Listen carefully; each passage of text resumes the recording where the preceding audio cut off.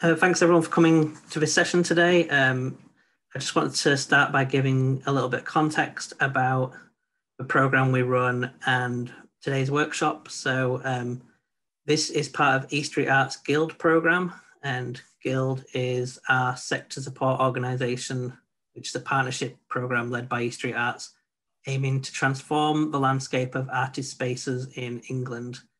The aims of Guild are to support artists and artist-led organisations working to support their resilience, growth and sustainability. And we support artist-led organisations with approaches to new business models, advocating for their impact on their social environments. This is part of the Guild Conversations programme, which is a series of workshops, talks, webinars and facilitated conversations programmed by East Street Arts. This programme aims to equip the artist-led sector with some tools and resources by connecting them with other artists in the sector and arts facilitators. This programme runs until March, and the listings for all the events can be found on our website, and new sessions are going to be added regularly, and then all the resources that come out of these sessions will be hosted on our website, so please keep checking back or sign up for our newsletter. This session is going to be led by Ellie Harrison of the Grief series. And another housekeeping thing is at the end of the session, I'll be politely asking you all to fill in a short monitoring form that will help us evaluate this session so we can make sure we continue to make improvements. If you have any questions throughout the day, throughout this session this morning, please pop them in the chat. I will collect them all, and then I'll pass them over to Ellie at the end of this hour. I'd suggest putting it in speaker view if you haven't already, by clicking the view button on the top right hand corner of the Zoom window and clicking speaker view, unless you want to see everyone else's faces, and that's fine too. So I'll pass this over to Ellie. Yeah, my connection just cut out for a second, so I missed some of that housekeeping. But I'm really aware that there's already a lot of expertise in the room. So yeah, this is just a chance for me to kind of share some of the things that I've come across in my practice. I've called the provocation for this "Sexy but Safe." Finding the balance between ethical participation and not killing every element of surprise or delight. How do we balance these things? So as artists, how do we create safe spaces for consent? And as audiences, how do we have a sense of how to hold on to our boundaries when the live experience can unfold in unexpected ways? So firstly, I'm an artist and I make work about death, and I care about audience participation. So for the last 10 years, I've been making a body of projects called the Grief series, which is co-authored with communities and audiences. So I work hard to create ethical frameworks for my practice to exist in, and I also consult others on how to embed care into their projects. I'm aware I still have a lot of room for growth. So this is just a space for me to share some challenges that I've encountered and models of best practice that you can take away and adapt to your own needs. I've also kind of created some notes and a pack that will go up on the website that have some tasks that you might want to do, some further reading and some recommendations.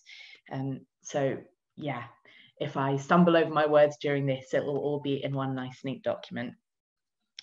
Projects of mine that I might mention are the Unfair. So we created a fun fair about anger. So if you wanted to write a really abusive letter to your ex, you could, and then we'd bottle it up for you so you don't have to, or you could do angry karaoke with a punch bag. So I might mention the Unfair. The Reservation was a one-to-one performance for hotels where I was Ellie the elephant, or the literal elephant in the room. So that was an hour-long one-to-one piece. And what is left was a participatory portraiture project in collaboration with 48 members of the general public. So we went into people's homes and we took in portrait of them with an object they'd inherited from someone they'd lost, and then we interviewed them about it, and that became an audio.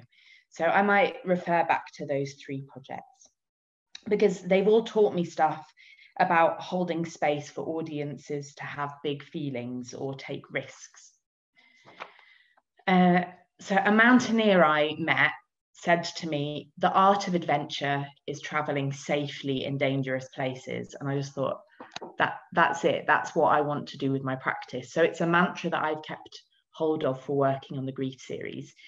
You don't just ask someone to jump off a mountain and hope that the bungee cord you've provided is secure. You know, you train, you consider, you test in a safe environment, and you make sure you have the right tools to hand. So I think for me, when we're talking about difficult subject matters, whether that's death or something else that is sensitive, what is the equivalent of a safety helmet and a harness?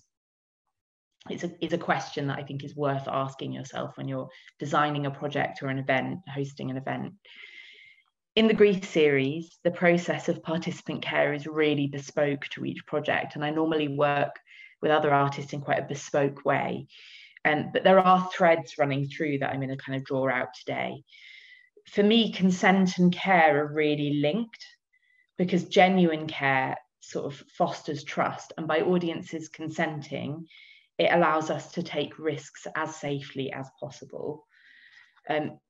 Taking risks is always risky, like it just is, but I think there are things that we can do to minimize the chances of it going wrong. So in order to genuinely care for an audience, it isn't enough to say it.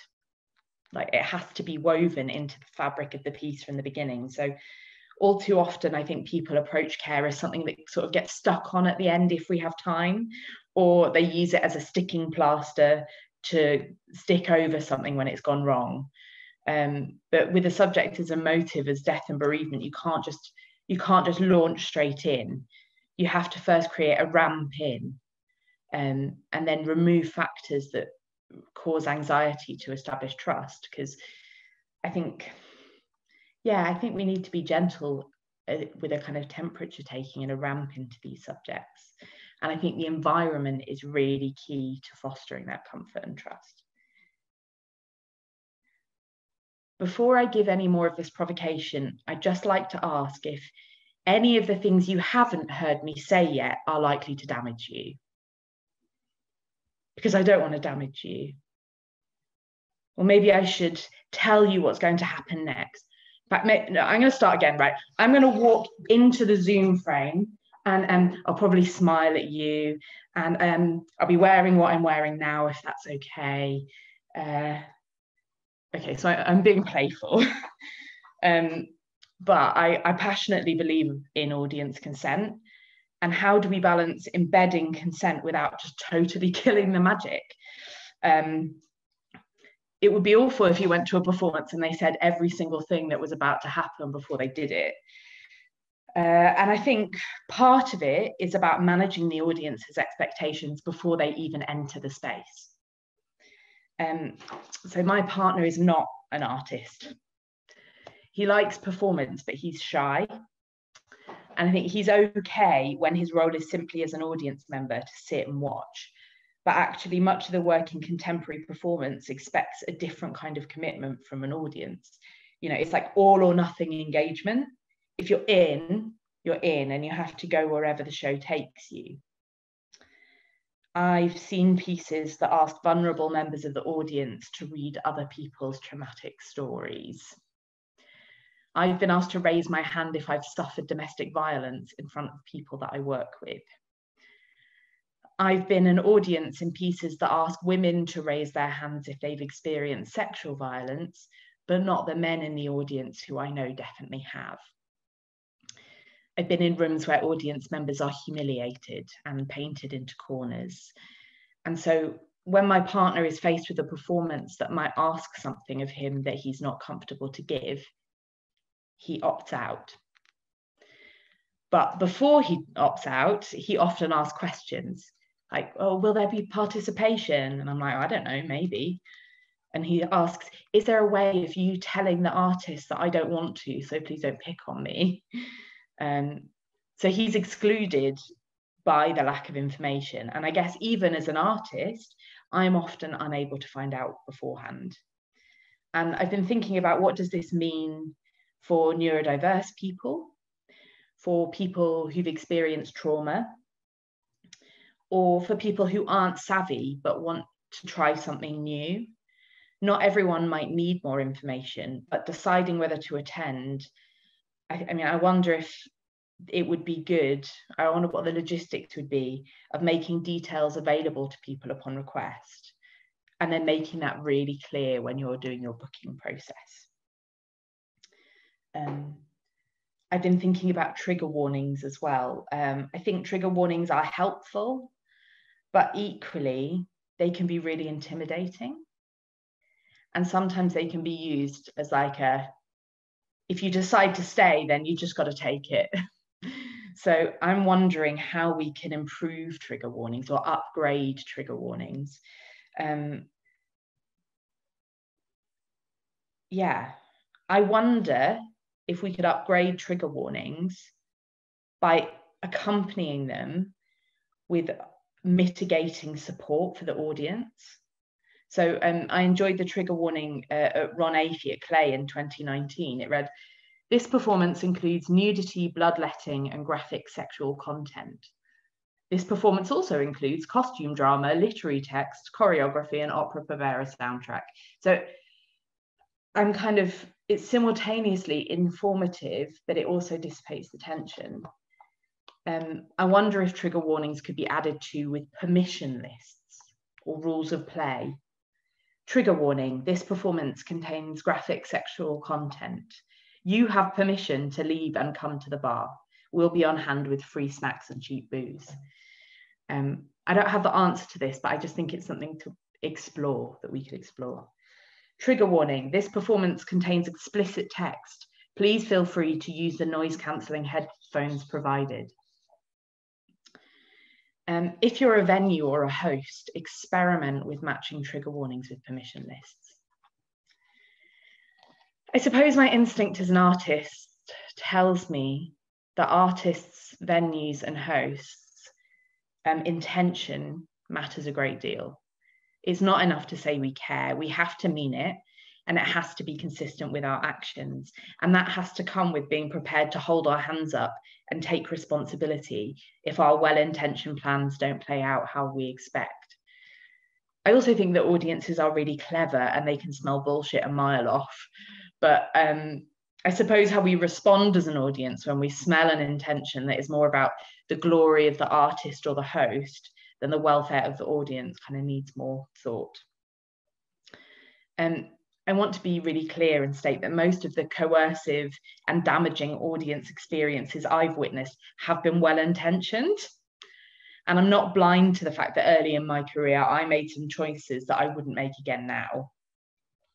The tricky thing is we can't see or prove people's intentions. It's like slippery. So I've been thinking about what practical steps we might take. So this is a book that I really love. It's by Anne Bogart and it's called And Then You Act. And although she's kind of like definitely a sort of theatre director, I think what she says about performance is kind of applicable to lots of broader arts practice. So on page 6 of her 2007 book, And Then You Act, she talks about art being like a stool with 3 legs. One leg is passion, one leg is technique, and one leg is something to say. And if one leg is less developed or secure than the others, you're going to have a wobbly piece of art. And if one leg doesn't exist at all, you're going to fall on your ass. So, I mean, I'm paraphrasing, obviously. But I think I've found this analogy really vital in making complex autobiographical or trauma-informed work that also tries to care for its audience. So thinking about that stool model of the 3 legs, think about how audience care relates to the passion underpinning the piece. So what are the feelings in the room likely to be? The technique, how do you say it? And there's something to say. What are you saying, intentionally or otherwise? And this is really helpful for me to work out where the issues lie. particularly with autobiographical work that can be bound up with somebody's lived experience. So we'll start with passion, or what feelings there might be in the room and how we might hold these. In the grief series, I'm often holding spaces for people to cry or laugh or have big feelings. And this is okay and it's allowed. Most artists, I would imagine, want to make people feel as well as think. But I think one key thing to do is to make the distinction between something that's therapeutic and therapy. So cooking, going for a run, going to the pub with friends, they might all be therapeutic, but that's not the same as sort of seeing a qualified counsellor. You don't know as a host what lived experiences they are walking in the room with, and they don't know how raw or safe the material is for you as presenters, artists, or hosts. So like safety first, I think, for yourself and them.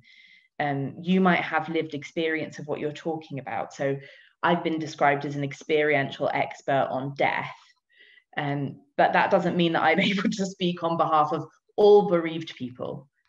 That doesn't necessarily give me an authority over somebody else with lived experience. And it doesn't mean as well that I'm above making a mistake or saying something that upsets someone. So that's why in the grief series, we always signpost counselling and support services as part of the artworks. So it goes in with our grief party bags, along with a slice of rosemary cake, or it's in a carousel topped with a golden horse in the unfair. Consider how you distribute signposting as well. So I've thought a lot about, like, do the audience have to visibly, actively take it? Or is it given to everyone? Because, I mean, if you imagine handing someone who is crying or upset a counselling leaflet, might not read as the caring gesture you intend it to. A leaflet stand in a really exposing place will remain untouched. And a pinboard that in a dimly lit room that requires an audience to walk right across the room and then like copy information down is actually really intimidating for someone when they're struggling, I think. So I tend to try and sort of include it in a sense of gift. So along with other things, it's one thing amongst others. Because otherwise it can, I suppose I'm worried that the intention will be that it'll come across as arse covering. Like, if you get fucked up by this, it's your problem. It's actually like, this might be helpful, or it may not be. Like, give it to a friend, throw it in the bin, do what you want with it. But there's also part of kind of gift and art. And here are a number of things that I'm offering to you that you can use or not use. So put it in the program or exhibition info, or wind it in with the art. Make it a bundle or a gift that the audience can take away with them. I'm also really clear as well that I'm not a trained counsellor, and I don't want to be. I'm a layman that's really happy to talk and really happy to listen. So I operate more in a citizen to citizen model, because I think, you know, just by, if we know a bit of first aid, we're not pretending to be paramedics. And by talking about death or other sensitive subjects, we're not pretending to be grief counsellors. But we all need to cultivate a sense of being able to listen with empathy. And actually, there's a really fantastic festival, death festival, called Pushing Up Daisies in Todmorden, and they've championed a citizen-to-citizen model of bereavement training. So they train up a group of volunteers to feel comfortable and relaxed talking about death. And then when you go to the festival, anyone wearing a daisy badge, you know, you can approach them if you're feeling uncomfortable or you've got a problem or you're feeling upset, and they'll kind of be on hand. And that's, I guess, much more of an activist strategy, but I think it's an interesting one, saying we're not counsellors, but we are really happy to chat. I've also heard of people using things like insecurity guards, which I mean, I love the pun, right? But yeah, that's another interesting sort of peer or activist strategy for looking after your audience. I think it's really important to think about how you communicate your role and anything you definitely aren't to an audience, and how they might access trained support if they need it. I know of one project where they hired a counsellor as a kind of mental health first responder to be there at every event. So that's something that I think people need to think about earlier. Like, they need to think about it before they put their arts council bid in, so that there's money in there, not get to the day before the show and go, oh, what do we do if an audience gets upset? So next I wanted to talk about technique. I'd like to introduce you to the Fry's consent model if you haven't already encountered it. I encountered this through the work of Jenny Wilson. So on the pack, there's a link to her website and her work on consent. And for me, the Fry's consent model has really given me a clear framework for articulating the way that I was sort of already working in embedding care in my own and other people's projects. But I mean, I love a framework. I suppose I like things that can help you make sense of something that can often feel like complex or muddy or overwhelming. So Fry's, F-R-I-E-S. Consent is in place when it's freely given, all parties have full capacity to consent, and nobody is pressured, manipulated, or coerced. Reversible, consent may be withdrawn or retracted at any point, and it's clear to all parties at which point a consensual transaction is completed. Informed, all parties understand fully what they are consenting to and any risks relating to it. Engaged, there is clear communication and a positive agreement to proceed and continue. And specific, with limitations and boundaries understood by all parties. So this really informs how I work with collaborators as well as audiences and participants. So once you have a plan for your project or event, I think it's really helpful to spend an hour thinking about how at any points in the project where you might need to build in more care or temperature taking, you know, where are the points where consent might be breached, or where are the opportunities to make it better, make your process more transparent. And equally, I've also found it really helpful when trying to pinpoint what went wrong. So in my experience, if something just felt a bit off or a bit uncomfortable, it's often because one or more parts of the Fry's consent model weren't there. And I think particularly in my personal experience, there's something about the reversible nature of consent there that is 9 times out of 10 when people come to me with a problem, it's because the consent hasn't been reversible.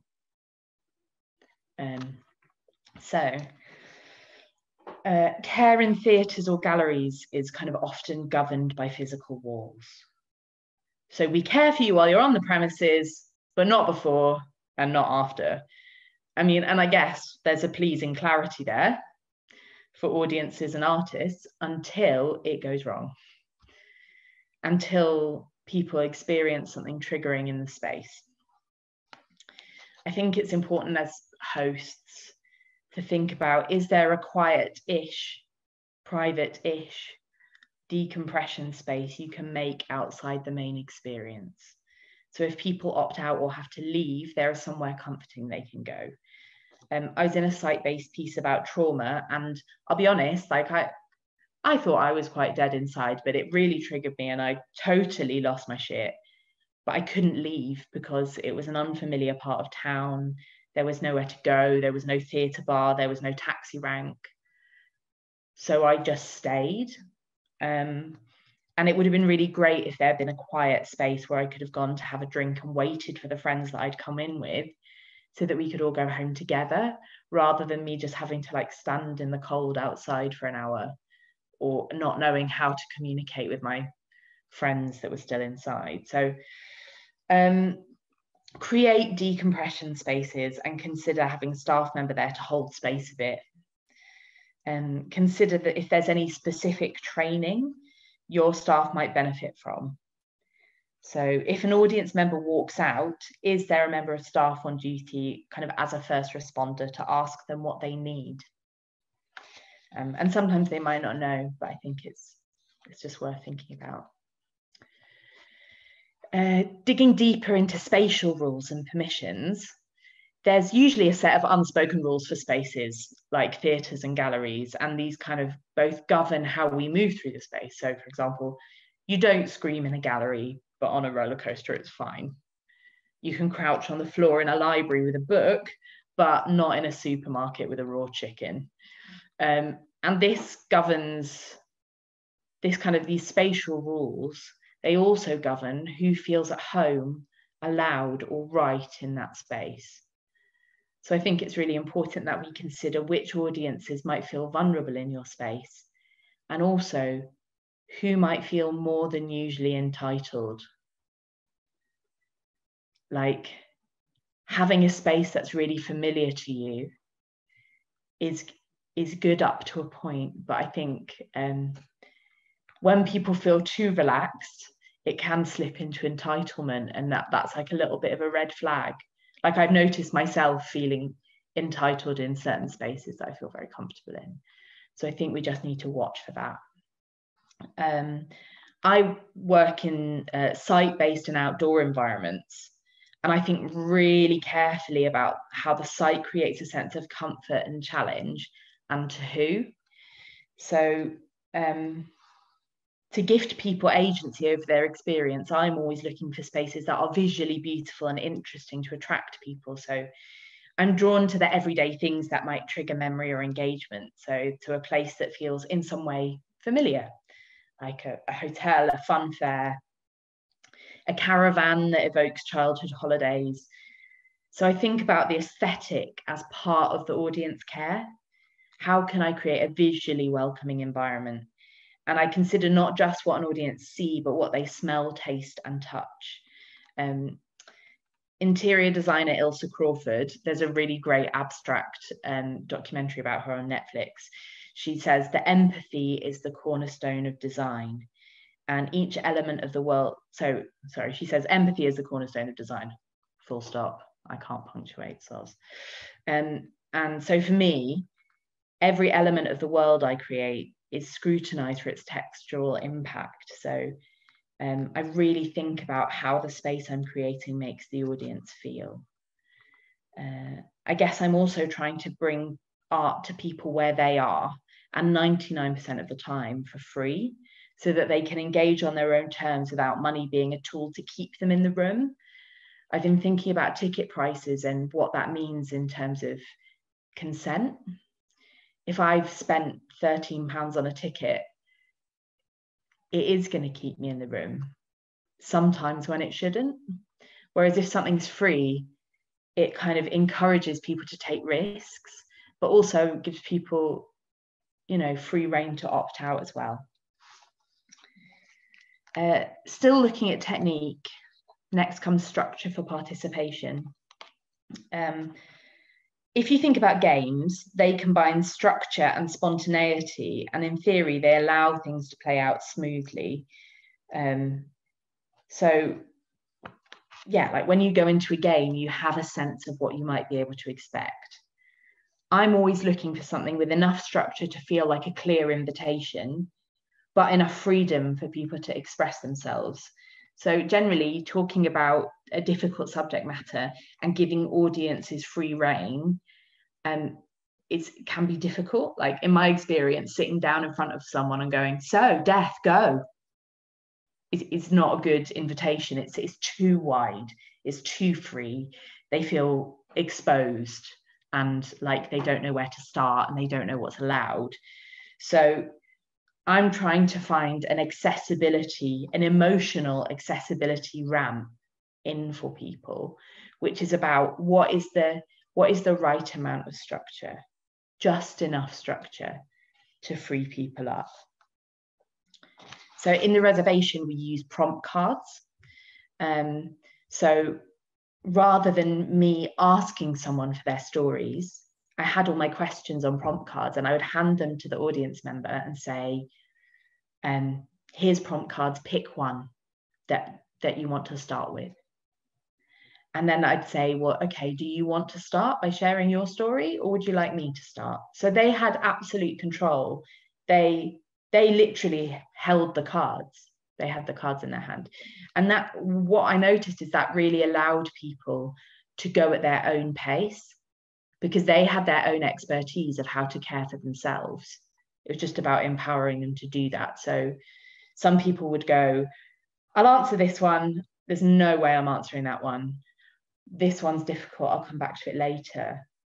Or someone would get themselves into a very emotional place, and then they'd decide, okay, next question. So it really was about how can we trust audiences that they know what they're doing and they have their own level of expertise. Yeah, they were able to navigate themselves into safer territory. We also use prompt cards in what is left as a strategy to generate audio interviews that were kind of all related in theme, but they weren't formulaic. And participants could choose questions from a range of options. So people had their own sort of tool for wayfinding. In the unfair, the prompt cards were transformed into angry Jenga. So we made this angry Jenga set with prompts on to consider if anger was a negative emotion or a catalyst to positive change. So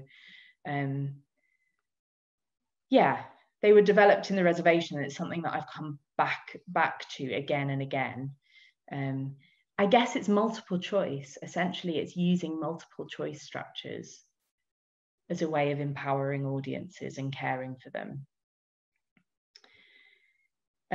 If you're working with audiences who might respond in unpredictable ways, which I guess is more likely in public space, but also it's really possible in theatres and galleries, it can be helpful to have some safety mechanisms in place.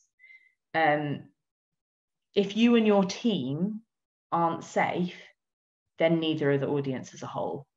Like, you have to keep yourself and your facilitators safe. Because if you're not safe, you can't hold the space for other people. So we've used traffic light cards with audiences. So at any point, they can either point to or say, green, I'm fine, keep going. Amber, let's keep going, but tread carefully, we're in dangerous territory. And red, like, we need to stop or we need to renegotiate. So that using traffic light cards with audiences is one technique. But if you're using it, it's really important that it's explained well and that people feel empowered to use it, and that the team facilitating also use it. I saw one instance of someone using a facilitator setting up a traffic light card system, and then when one of the audience members used it, the facilitator sort of ignored it, because they didn't want to, they wanted to go where the show wanted to go. And it's like, okay, if you're going to do it, you have to do it properly. Commit and work out what would happen if your audience stop. We've also used something called elephant cards that we developed in the reservation. The performer and the person taking part had an elephant card that you could play. So it was basically a picture of an elephant on a stick that you could place in front of your face. And there was something, we tried to make those playful. There was something playful about it. And there was something about the fact that I had one as well, so that people could put it in front of their face in case they didn't want me to see them crying, or in case they needed a minute. And actually, they very rarely got used, but people fed back that the fact that they had that get out, they had that mechanism that they could play, actually helped them stay in the room, because they felt in control and they felt there was a transparent system that they could use. If you're performing in public space, you might want to have ushers or people outside the main action who can interact more freely, sort of guiding the audience and protecting performers. Safety words. I think safety words are great within teams. In Disneyland, apparently the people that are Disney princesses or Disney figures, if they do this, it's a sign that they're in trouble, and immediately ushers and people come and help them. And I actually think it's really smart to have a way of communicating with your team, particularly when you're doing stuff in the public realm. There's a youth development project that had the code that if I ask you what the time is, it means I'm in trouble, come and help me. So it's this thing that's invisible to the audience, but it allows the facilitators to care for each other and to stop things spiraling out of hand. They help teams to communicate with other and hold their own boundaries. As you develop a project, consider inviting test audiences in. So potentially audiences that you know and love into a similar environment to allow work to bed in and audience participation issues to be tested and resolved. Like, don't just think, oh, we'll just do it on the day and it'll happen. I tend to start with test audiences that I really trust and then work outwards. So I'm continually refining it, going, oh, that didn't play out quite safe enough, or I think it's important to use test audiences. A conversation with test audiences early on allows you to notice problem areas and see patterns of where things get difficult. So I work firstly with people I know and trust who can be honest, and also people that will be accepting if I mess up or fail early on, and then I gradually widen the pool of people. In the pack, I've put a Liz Lerman feedback structure, which is a way of getting really productive feedback and having a really open conversation with audiences. So you can find that in the pack that we'll put online. Okay, last thing. I've talked for a long time. You're still with me. You're doing a good job. Something to say. Do you have skin in the game or lived experience of what you're talking about? And do the audience know this? So in my practice, I often use autobiography as a kind of opening offer, meaning I'm taking the plunge first, and then audiences can decide if they want to reciprocate or not. Can people tag out and in using traffic lights, elephant cards? If they do tag out, where can they go to feel safe? Where can they wait for friends? Sometimes people will actively try and break the experience, or it will trigger them. And it's important to consider the safety of the person having the big feelings, whether you think they're justified or not, the people performing and facilitating, and the rest of the audience. I think hosts and venues need to actively check with artists about triggering content, because that's a real issue that I've been aware of, that things have happened within an artwork that the hosts aren't aware of ahead of time. And so nothing's been put in place.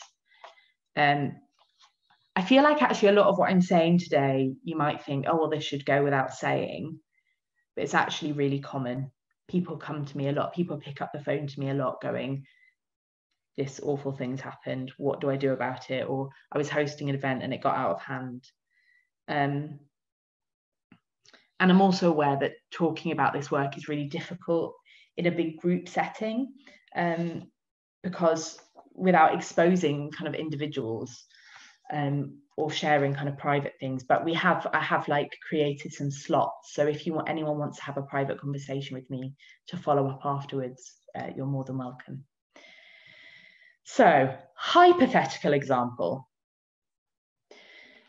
An audience member is triggered and starts being racist, misogynist, homophobic, which in turn exposes the rest of the audience to that racism and or homophobia or misogyny. And in particular, people that in the audience that might have lived experience of this. So that's one hypothetical nightmare situation. You did something that incited an audience to trigger another audience member, like you gave an instruction to the audience, which makes an audience member touch somebody inappropriately. Like, we need to be thinking through these nightmare situations like way ahead of time, like during our creation process, during our hosting process. And we need to build facilitating non-compliance into your plan, like rather than trying to kind of negotiate that live. Because the choices you make live may or may not be good. It's much better. Like you wouldn't send a paramedic to go and care for someone in a really risky situation without giving them any training. Like we need to be training ourselves. We need to be thinking ahead. And play what I call is the Eeyore game of like, what is the worst thing that could happen? And then consider if your response was worth keeping or adapting.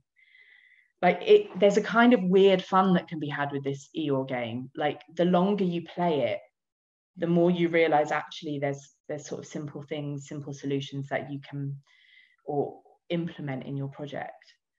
And also by facing your fears of like, what is the worst thing that could happen, you're way less likely for those fears to become a reality.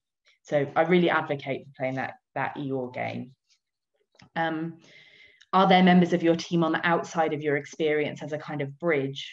Ushers, insecurity guards, producers. Do ushers model how the audience should behave or help guide them to follow the rules of engagement? Are they like model participants? It's a possibility. How do you communicate visibly or invisibly amongst your team? So I had an example of a producer saying there was something unfolding between the performer and an audience member in public space. And as the producer, they didn't know whether this was the best bit, this was the edgiest bit, this was the most interesting bit, or whether the performer inside needed help.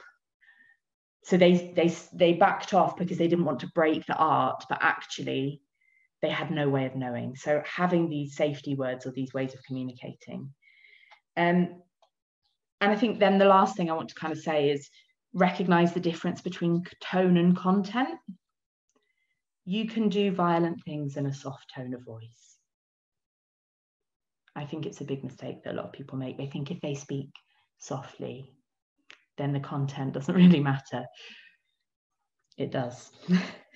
And also consider if you might be tone policing your audience as well. I think it's important to think. Consider your privileges and intersections so that you're aware of your blind spots. We need to be aware of our intersections and privileges. So like I have white privilege and I also sound kind of middle or upper class, which means I don't generally have to code switch when I'm talking to funders or venues. On the other hand, I live with chronic illness. I've experienced sort of significant repeated trauma. I inhabit a fat body. I'm a carer and I'm economically precarious. And, you know, in the art sector, we live in a culture of free work and exploitation. So it's really important that we learn about ourselves and which privileges are visible and which privileges are invisible and where people might misread us. And this includes our kind of collaborators, funders and audiences potentially misreading us. How can we use art to make visible the context?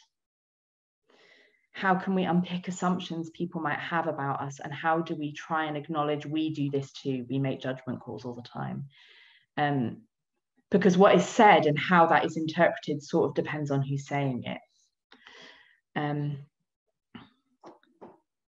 Yeah, so for example, I dress like the Queen often, but I have had days where I can't afford to eat, but people wouldn't know that by looking at me, and my disability is invisible. So I once got really hurt by a very successful, rich working class artist taking a dig at me for being posh when he earns 5 times as much as me.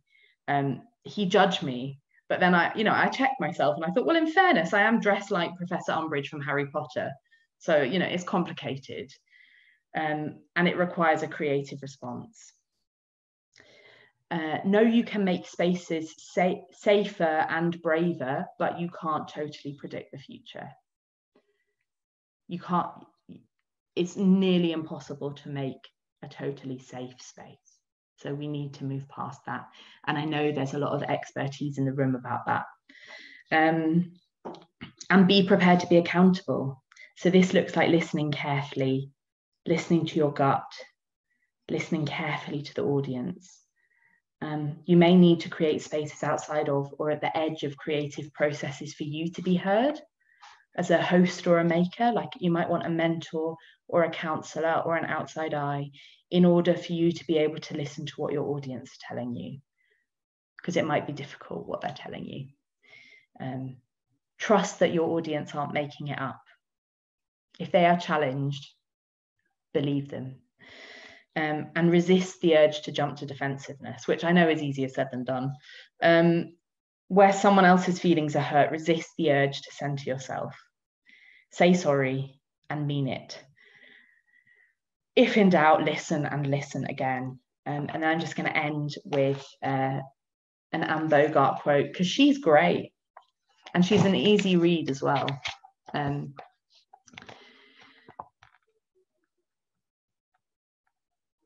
Of course, I've lost my place. Art can expand the definitions of what it means to be human. So if we agree to hold ourselves to a higher standard and make more rigorous demands on ourselves, then we can say in our work, we have asked ourselves these questions and we are trying to answer them. And that effort earns us the right to ask you, the audience, to face these issues too. Art demands action from the midst of living and makes space where growth can happen. There we are, you made it, an hour of me talking. So I don't know if, Matt, you've collected any questions, thoughts, anything? Hello. Hi. I will end the recording, and then if anyone has any more specific questions, they can also pop in the chat, but at the moment we don't have any questions.